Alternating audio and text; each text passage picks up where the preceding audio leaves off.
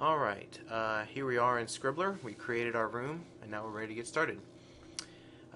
First thing I want to kind of show you the basics. On the side here you've got your basic drawing tools. These are basic drawing tools that you find on any kind of drawing program. You can draw lines, you can draw squares and rectangles, circles, triangles, etc. One thing you want to make sure you know is whenever you select an object or you draw one, you can change the object's properties down here. So if I want to change the outline, if I want to change the fill, I can do that. You can see as I'm working, I've invited some other people in. We'll see how many I get. Right now I've got one. This is Kyle. He's also drawing at the same time I am, and that's really the power of Scribbler, that you can have more than one person working on the same document at the same time. To add text, like he's typing right there, you click on this A button. You can add text just like that, and anytime you need to move anything, you get back to that arrow and move it around. Okay, I also want to point out to you the buttons on the top. You've got some basic kind of functional buttons up here. Cut, you've got paste, undo, redo. You can flip objects. You can lock objects, which is helpful if you want to lock an object where you can't have students to move it. That's how you do that. You click on an object and you lock it up. Not only does it lock up the object, it locks up the whole screen. These two we'll talk about here in a moment, and these two buttons, the take a snapshot and the equation editor, we'll talk about in the next video, Beyond the Basics. And right here you can change the background if you want to. Alright, so that's the buttons on the side and the buttons on the top. I want to kind of introduce you also to the chat space here.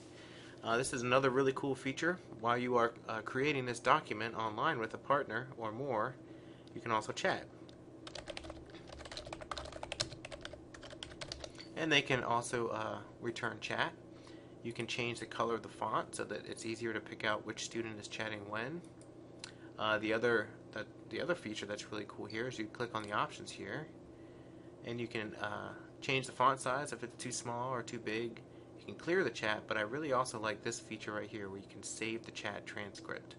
So if you've got some really cool chatting going on between students and you want to save it, you just click on Save the Chat Transcript.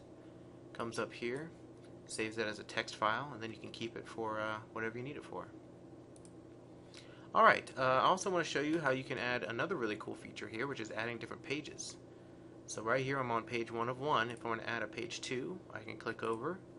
I can click and make up to 5 pages. I've had up to 150 pages up here. And then there's the simple navigation to get back and forth between pages. And so that's really cool. Like if you want to set up a page for a group of students, each student's group can have its own page to work on. And that's how you do it, down here in the pages. Now, if you want to get rid of your pages, like let's say you created 150, and you want to get rid of them, you can come up to these buttons here, Clear Page and Clear All Pages. Clear Page clears the current page, Clear All Pages takes all of them and clears everything out and gets you back to just that first page.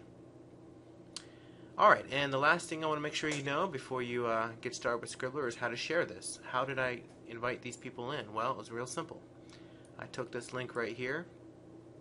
This is the rooms link, and I just copied it and I pasted it. I pasted it into Twitter to invite them in. You could paste it on a website. You could email it out to people. But basically, anyone that has this link can click on the link and come right in and edit your page, as just like they're doing right here as I'm talking. So that's Scribbler. That's the basics, the tools on the right and the left, chat box, and how to share it out. And in the next video we'll kind of go beyond the basics and talk about this assets tab, and also how to embed this room.